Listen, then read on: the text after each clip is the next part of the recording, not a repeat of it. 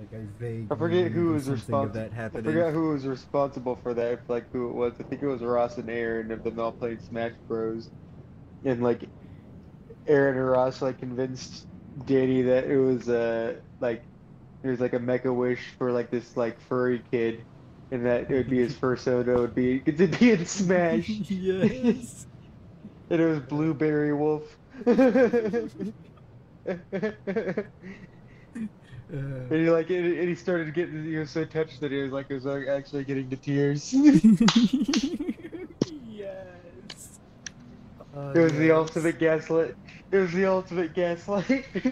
Yeah. See, it's hard because it's hard to remember all the time they gaslight Danny because they always fucking gaslight him.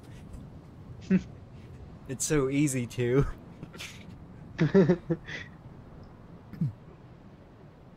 But you feel like you ready to start the episode? Yes, yes. All right. Okay. Yeehaw! We got us some Bushrangers and some Bloodborne.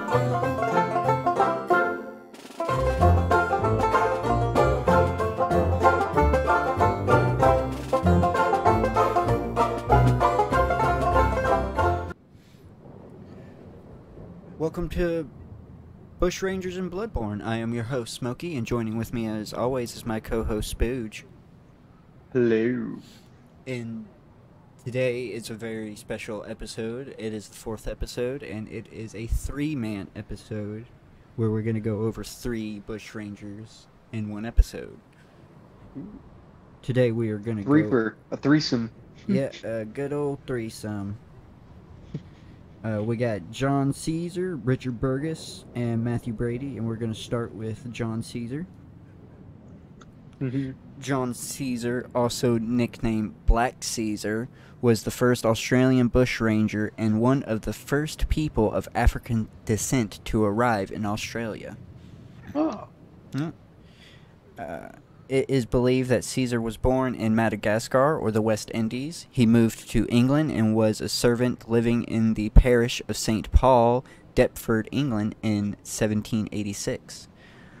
On March 17th, 1786, he was tried at Maidstone, Kent for stealing 240 shillings.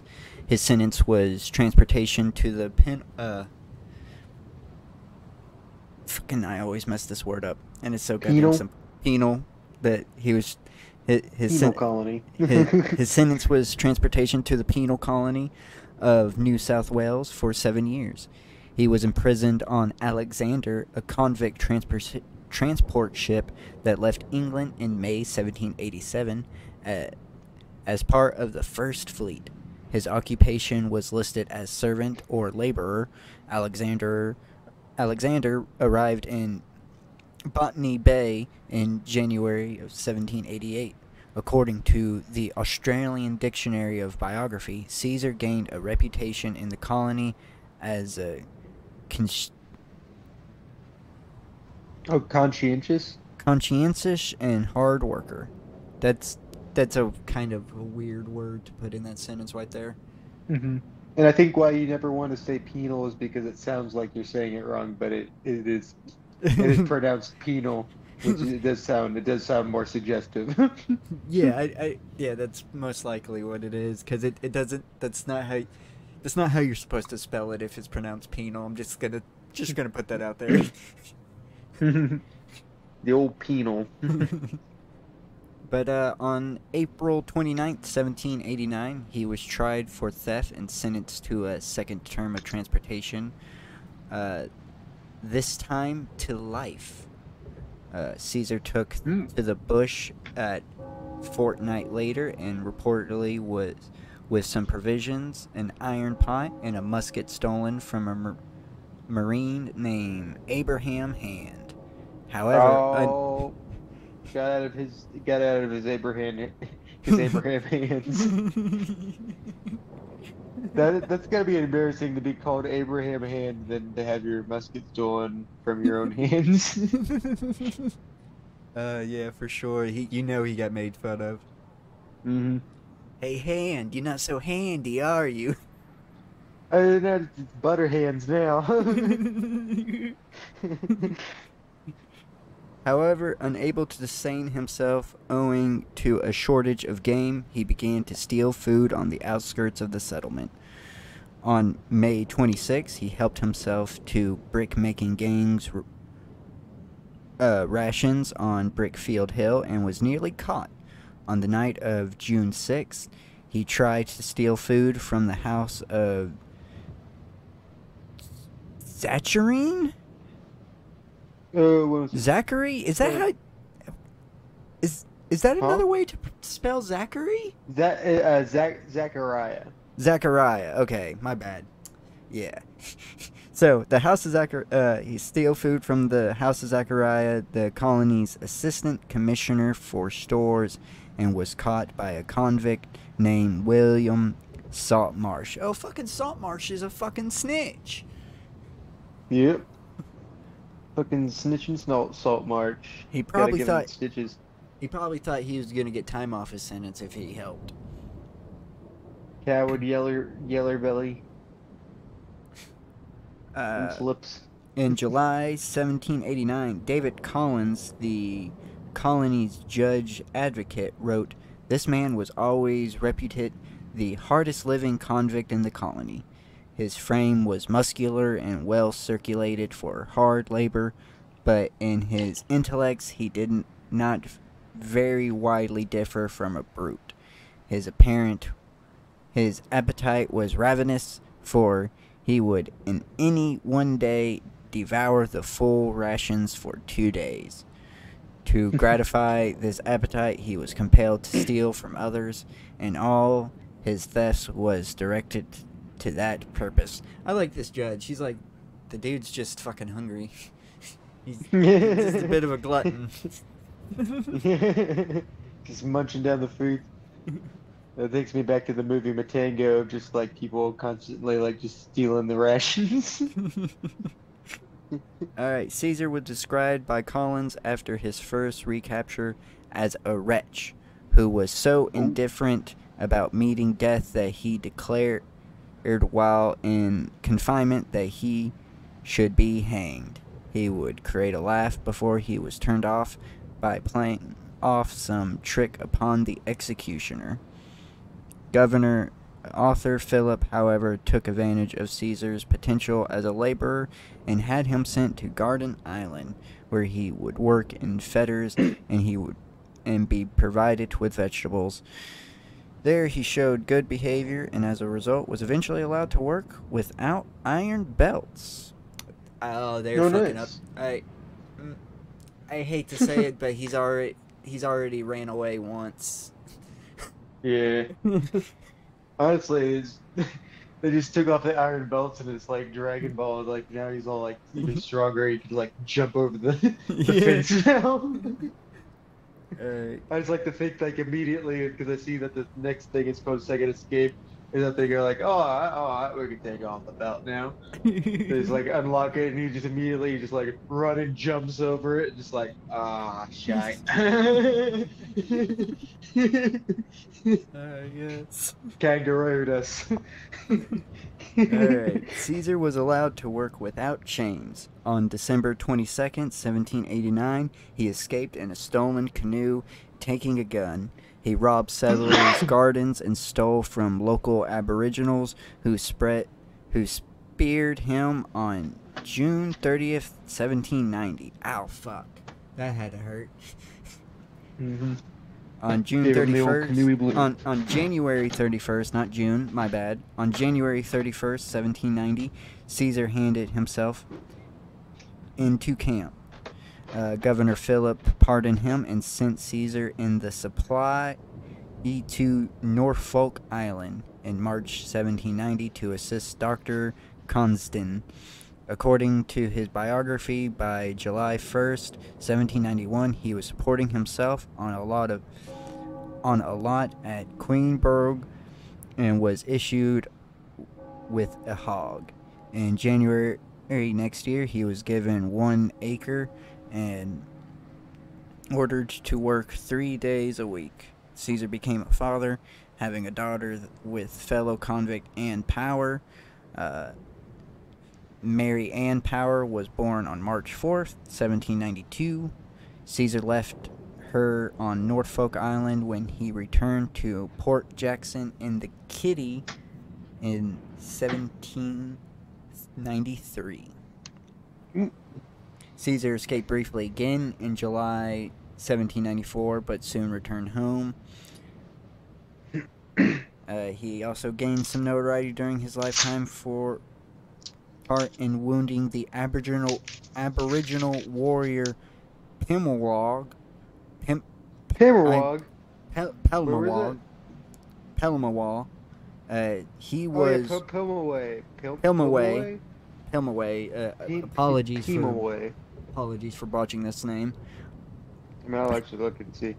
He was Oh shit! working. There's a bunch of ways you could say it. I guess there's Pimbloy. There's Pimmelvoy. There's Pimawoy. There's Pimowee. Then there's Pimawai. Then there's Bimblewove. If I have Bumbleway. If I have to pronounce it again, I'm just gonna call him Pim. Yeah, go on Pim. Pim's good. He was working with. Pim. He was working with a party at Botany Bay in late 1795 that came under attack by a group of warriors led by Pim. Caesar wounded him by cracking his skull. Holy shit. During his many skirmishes with European settlers, Pim is rumored to have been wounded up to 7 times, with Caesar being one of the many men to almost end his leadership of the Aboriginal resistance to the European colonization of Australia. Well, not the first time Pim's been cracked, I guess. Yeah, I guess he got super lucky on that one. Caesar escaped from custody in December 1795 and led a gang of absconders in the Port Jackson area. Settlers were warned against supplying him with ammunition. On January 29th, 1796, Governor Hunter offered a reward for his captive of 5 gallons of spirits. On February 15th, 1796, John Wimbo and another man tracked Caesar down at Liberty Plains. Caesar fired at them, but Wimbro managed to wound him. Caesar was taken to the hut of Thomas Rose, where he died of his wounds. He was survived by his daughter Mary Ann Fisher Power. Oh. And that is apparently the first official bushranger of Australia. Oh, nice. First official one? Yeah, he's given the title of first bushranger of Australia. Oh, nice. Interesting. Too bad there's not more on them. I'm pretty sure there is. It's just that we'd probably have to get some actual books that cover bushranging in way more depth. Especially since he's considered the first. There's got to be a book on him. At least a movie. Yeah. But there's no media or anything on his page, so I really couldn't tell you. But yes, we are going to move on to Richard Burgess now. Richard Burgess. And this one, this is actually he is actually just a bushranger, but this is where bushranging his bushranging career is more of a technicality than anything. Because he's more of a murderer. Oh. Yeah, he was I guess we'll see what the difference is. He was a notorious murderer known for the Manganope murders, which occurred on Mount Gadapu. I'm just going to call it Maung. I'm just going to call it Maung. Okay. For the Maung murders, which occurred on the Maung tracks southeast of Nelson, New Zealand.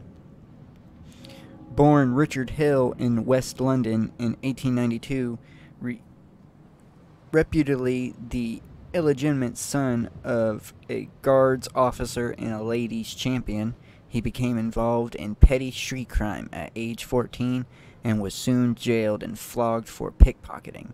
2 years later, he was sentenced to 15 years transportation for burglary. After 20 months of solitary confinement, he was shipped to Melbourne, Australia, arriving in 1847. In 1852, he was sentenced to 10 years of imprisonment for armed highway robbery, and he was released in October 81. He was calling himself Burgess, the name of the New South Wales run holder he had attempted to steal from. He left Australia in January 1862 for New Zealand and the Central Otago Gold Rush. On June 12, 1866, James Battle was murdered on the Mung track by Burgess and 4 others known as the Burgess Gang. The following day, 4 other men were killed nearby. In court, Burgess boasted for committing 9 murders. He wrote his memoirs while awaiting trial. He was executed in Nelson Gallows at around 18:30 a.m. on October 5th, 1866. Ah. Yep. Okay, so yeah, kind of like a more bushranger adjacent, more than an actual bushranger. The only reason why he's considered a bushranger is because he did perform. He did reign in Australia for like 5 years. Yeah, for 5 years, because he moved there in 1847 and he was sentenced in 1852. So yeah, for 5 years he was a bushranger, and that's why he's counted amongst them. Okay, gotcha. But definitely more of a murderer, since he boasted about committing murders instead of being, a bushranger. Our first real bloodthirsty one. Yeah. Alright, and our last one for this episode will be Matthew Brady. Matthew Brady was an English-born convict who became a bushranger in Van Diemen's Land, modern-day Tasmania. Look at him. He's English as fuck in this picture. He was sometimes known as Gentleman Brady due to his good treatment and fine manners when robbing his victims. Yeah, of course. Yes. Of course. Brady, whose proper name was Brady. Brady was born in Manchester just about the close of the 18th century. His occupation in England was that of a gentleman's servant, probably a groom, as he was an excellent and even a graceful rider, and perfect in his horsemanship. Brady was convicted of stealing a basket and some butter, bacon, sugar, and rice, and tried at Lancaster on April 17th, 1820. He received a 7-year sentence of transportation, arriving in Australia in the convict ship Julian on December 29th, 1820. He rebelled against the conditions in Sydney and received overtime a total of 350 lashings and punishment for misdemeanors and attempts to escape. Ooh. I wonder if any of those lashings was as a boy. I have no clue, but I do not blame him for trying to escape these conditions already. Mm-hmm. In 1823, he was sent to the new penal settlement at Sarah Island in Macquarie Harbour, which had been established for secondary offenders and desperate prisoners. On June 7, 1824, Brady was part of a group of 15 escapees from Sarah Island who sailed a whaleboat around the south coast to the River Derwent and spent the next 2 years as bushrangers. Bushrange. Brady was considered a gentleman who rarely robbed or insulted women. The military considered him a dangerous bushranger after Brady's gang held up the township of Sorrel and captured the local garrison, in which the garrison commander, Lieutenant William Gunn, was shot in the arm, which was subsequently amputated. They're just being fucking, that's just petty revenge right there.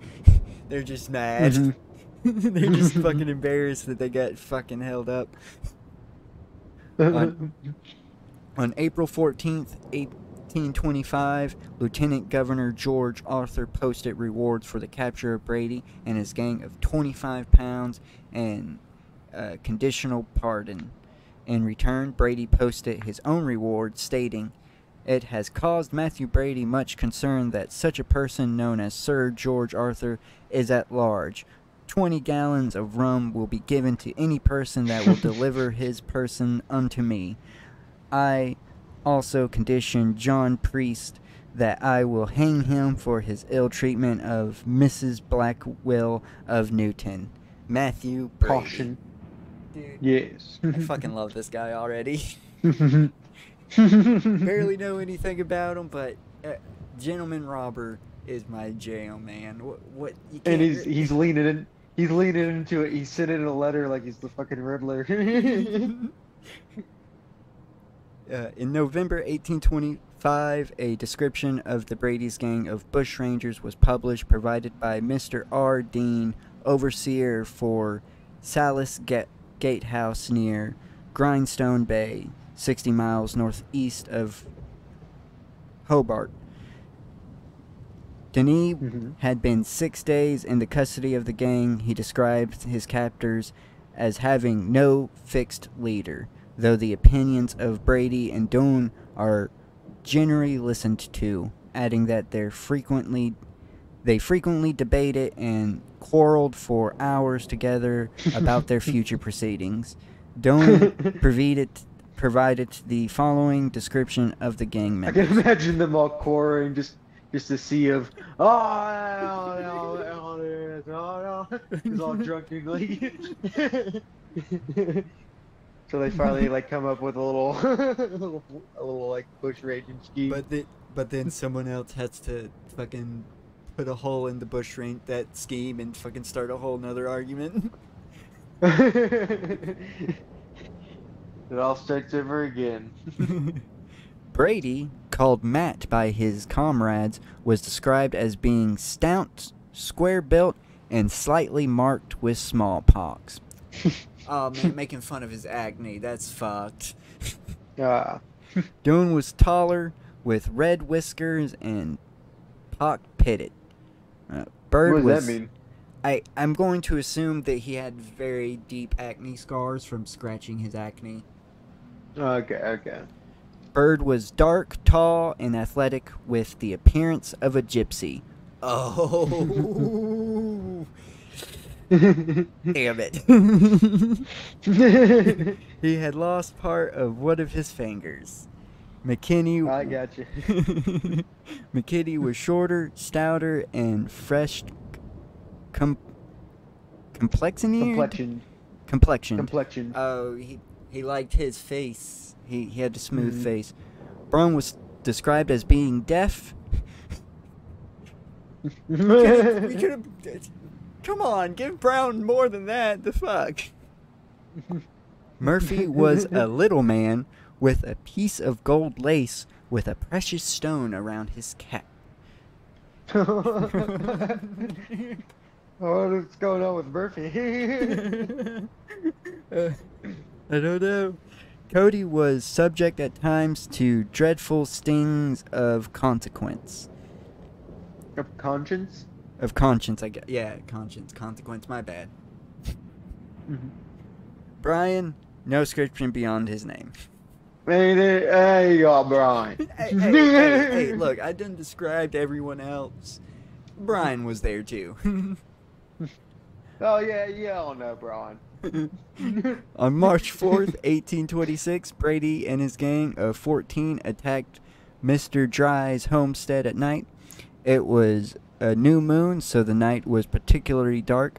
A servant managed to run to town and call alarm. A posse of troopers responded, and a gunfight ensued. No one was killed, and the bushrangers slipped away into the night. 3 days later... I always love the gunfights, then everyone's just like, oh yeah, I'm fine. It kind of reminds me of Trailer Park. It's like the only one who got hit was like Ricky shooting himself in the ass. Yeah, fucking... It's literally... These guys they're not really, like, hardened criminals. So they're too chicken shit to actually shoot somebody. They're just shooting in the general direction, you know, just trying to scare them off. No one was and the bushranger slipped away into the night. 3 days later, Brady rode to Tom Kitten's farm and shot him dead. It was a payback for Kitten setting a trap on Brady. Brady was briefly captured but managed to escape and swore revenge. Days later, Brady and his gang captured a boat, intending to sail it to the Australian mainland. Due to bad weather crossing Bass Strait, they were forced to turn back. Or at least they did that and didn't fucking die being shipwrecked. True. After the sailing fiasco, one of his gang members, an ex-convict named Cowan, betrayed him for pardon. Damn. Man. On March 28th... Judas!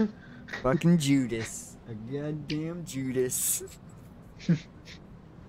On March 28th, 1826, in consequence of private information, Lieutenant Williams of the 57th Regiment, with 14 soldiers and 4 armed prisoners, made... What? Why are they? What? Why? Why? What? Why? They made the prisoners part of a posse. It's like, oh, you guys are cool. You get your gun too. You can be part of it. Damn. You know what? I bet those prisoners didn't even try anything. They're just like, oh, that's cool. Yeah. They probably all were gonna get pardoned after too or something. They made contact with Brady's gang south of Louston. Both parties fired, and during the ensuing gun battle, Brady was wounded in the leg. The bushrangers separated as they fled. 2 stragglers were caught by local farmers. Damn, that's gotta be embarrassing. Damn. Brady and 4 others made it as far as Watery Plains, 15 miles southeast of Louston. On the Saturday night, April 1st, a campfire was spotted, and John Batman and party went to investigate. Oh shit! We got John Batman now. Fucking John. The goddamn John Batman. Oh my god. Oh shit. Oh god, I lost my fucking place. I was laughing too hard at that.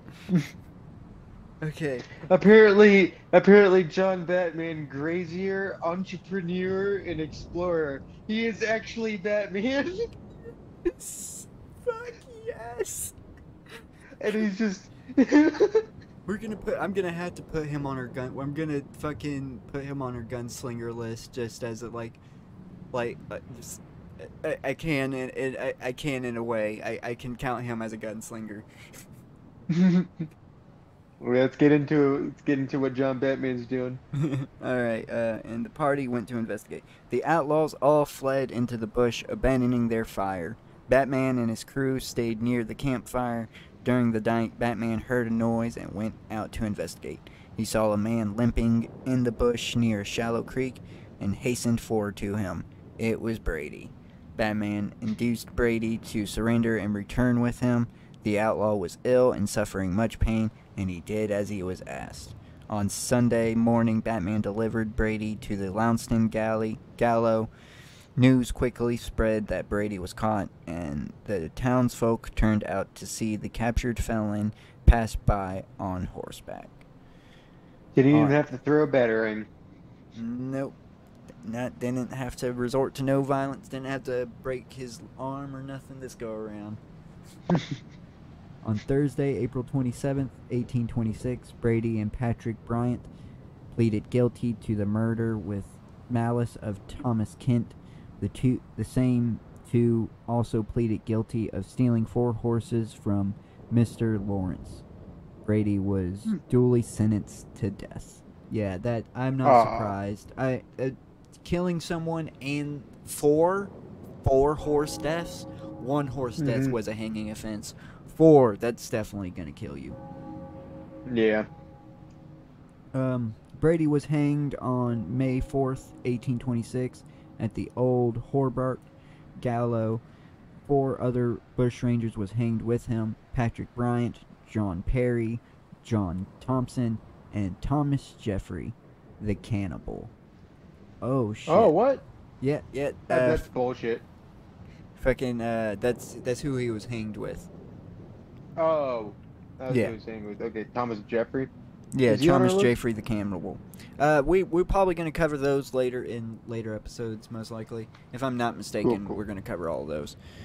Brady complained bitterly at being hanged alongside Jeffrey, who was, as Brady pointed out, an informer as well as a cannibal and mass murderer. There were multiple unsuccessful petitions to halt his execution, and his cell was filled with wine, fruit, cakes, confectionery, and confectionery and flowers from the ladies of Hobart Town. The Herald wrote of his death, there was a hush, broken only by stifled sobs as the bushranger knelt to receive the consultations of his faith. Then, standing erect, his why you gotta speak fucking French? Badadieu to the multitude, and died more like a martyr than a convicted felon. One of his hideouts is known as Brady's Lookout and is a popular picnic area with views over the Tamar River. There's also another of his hideouts at Notley Hills Gorge with a lovely bushwalk and an information board on Brady. And that is the legacy of Matthew Brady. If we ever go to Tasmania, we'll have to go to... It doesn't say there's another bushranger that needs a movie done on him. Like, I mean, there's not much information to go on, but you can do something with the gentleman bushranger, you know? Mm-hmm. There needs to be like a Avengers of bushrangers. Like, even if it's not historically accurate, you just need to bring all these like lesser ones together in a big movie. Well, what you could do is literally make a movie about all 5 of those men, and just people would probably see it as a little lazy, but literally just have the last scene be the same scene, but in the perspective of the man that the movie's about, you know? Mm-hmm. Yeah, that'd be good. Like, be very interconnected that way. Mm-hmm. But, yeah, that is the Bushrangers. Now let's fucking take on Gascoigne.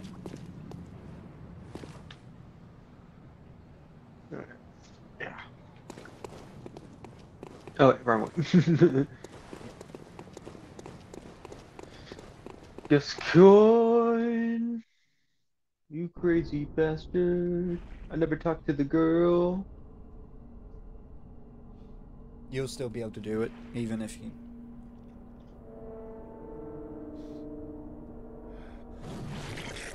I just remembered.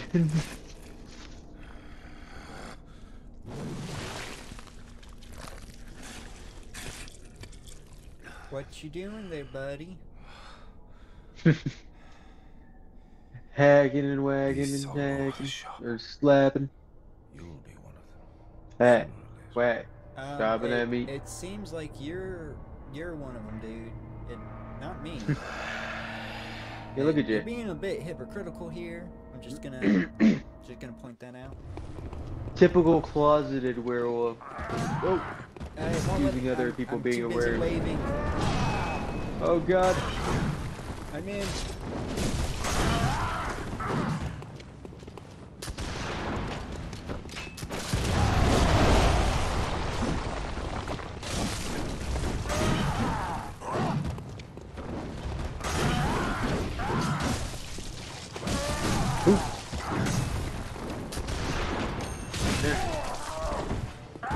Oh shit.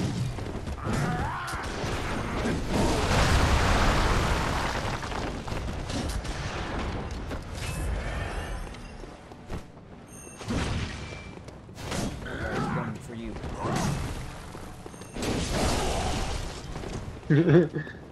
Nice.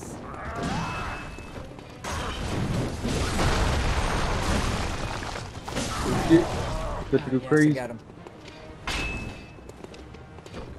Blade. I'm Beyblade.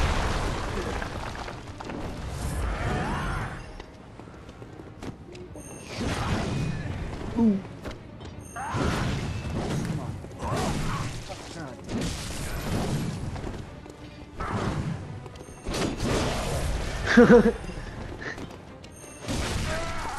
Fucking damn piece of shit. I couldn't knock him down.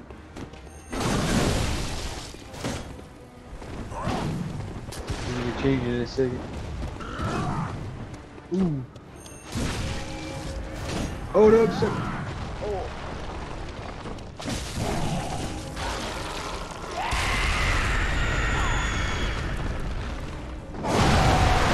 Oh shit.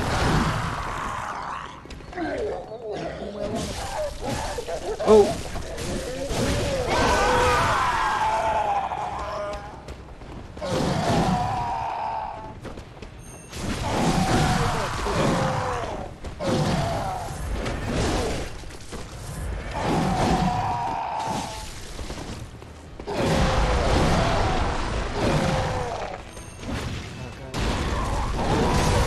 Oh, there's him.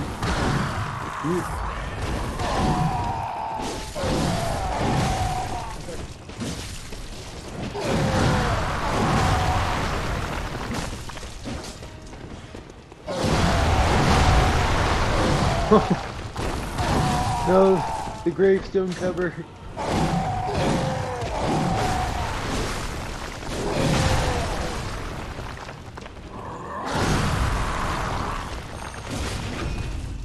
Oh, you get him.